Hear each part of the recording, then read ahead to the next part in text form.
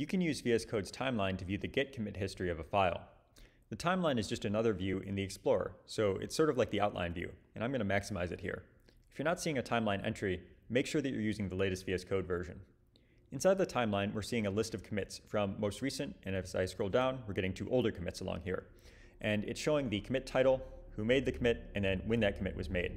If we want some additional details, we can just hover over the commit and it will show some additional information about that, including the full commit message. By default, the timeline will automatically update to track whatever file you're in. So if I switch over to the most recent release notes, for example, then we notice that here it's actually updated the timeline to be for this current file. And if I switch back to the README, it's gone back to the timeline for the README. If I want to view any of these commits in more detail, I can actually just click on them to see the diff. So here, I've just clicked on the file and it is now showing a diff of that current change. So just right here in the editor.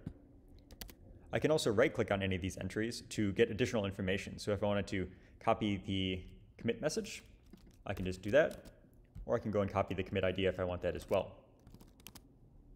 When you're working in a complex code base, using the timeline makes it easy to understand the history of a file and explore the changes that have been made to it.